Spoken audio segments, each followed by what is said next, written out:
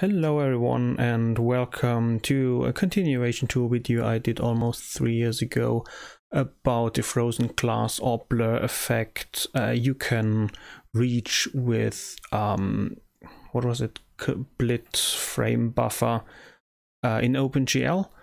And for quite a while I've been trying to get a stronger blur effect like you see here. If you look at this one here, it's you see it's quite blurry, and it's not the bloom effect kind of blurry. It's a way stronger blur, and I couldn't figure out for my life how they did this. Because on the website Learn OpenGL, where I copied the code for my blur renderer from, they had some blurring, but no matter how strong or how many blur iterations I did, the blur never was strong enough. So I've been looking into methods to do so. And I wouldn't make this video if I wouldn't have found a way. So I assume you are doing multi-sampling, because the split frame buffer, where is it here, the GL split frame buffer has a problem with multi-sampling, especially if your read frame buffer is multi-sampled and your draw frame buffer is not multi-sampled. So you need an intermediate same resolution frame buffer that essentially does absolutely nothing. So what you do is copy your default frame buffer, that's or at least the frame buffer you are drawing your scene to. Copy it with a split frame buffer to your temporary full resolution frame buffer object. To get, as I said, to get rid of the multi-sample. Then you can use this this temporary frame buffer that essentially contains the same image as you've already drawn, and copy it to again with split frame buffer to your ping pong frame buffer. If you don't know what the ping pong frame buffer is, look at Learn OpenGL. I think it's learnopengl.org or something. I think it's the Bloom tutorial, where they explain how they create all the shaders and stuff. And then you do the blurring just like in the tutorial, and then you copy the lower resolution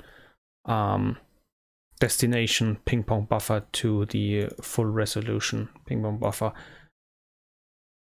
Oh, I think I forgot to mention that the ping pong, both ping pong frame buffers need to have a lower resolution, and you can get quite creative with those. So if you know OpenGL and you've been looking for a way to do this, I think you already know everything there's you need to know.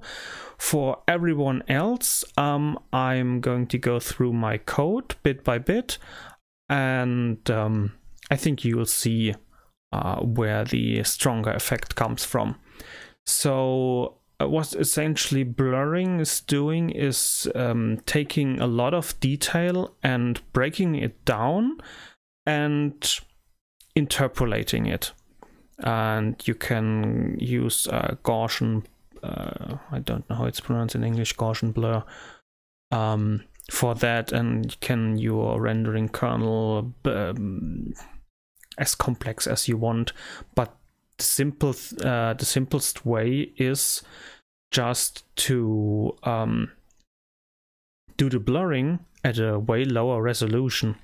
So that's what I did. I set up my low resolution ping pong buffers. I have a scale factor that's 16 at the moment, and I set everything up here. So the texture that's bound to the ping pong buffers is just at a 16th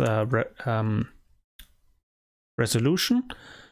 And as you can imagine, this reduces also load on your GPU, because if you only have if x and y axis is only a 16th, you have 16th times 16th, I forget how much it was. I think 256 times less calls to your what's it called, the fragment shader. Yeah, the fragment shader. And oh, that's labeled wrong. That's the high resolution, and that's just the temporary frame buffer.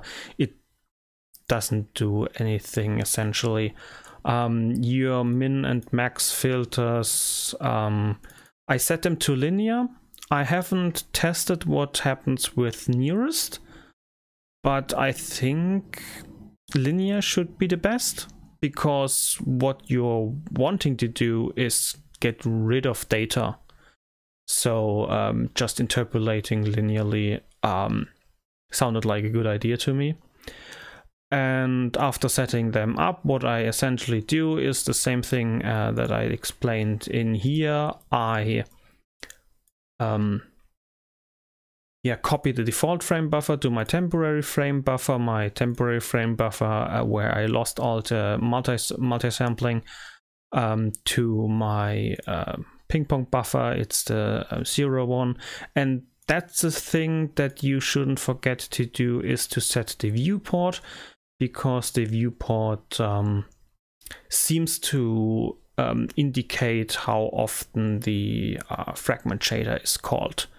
Because if you don't set the viewport and reset the viewport after you are done with your low resolution work with the blurring here, then you're just getting,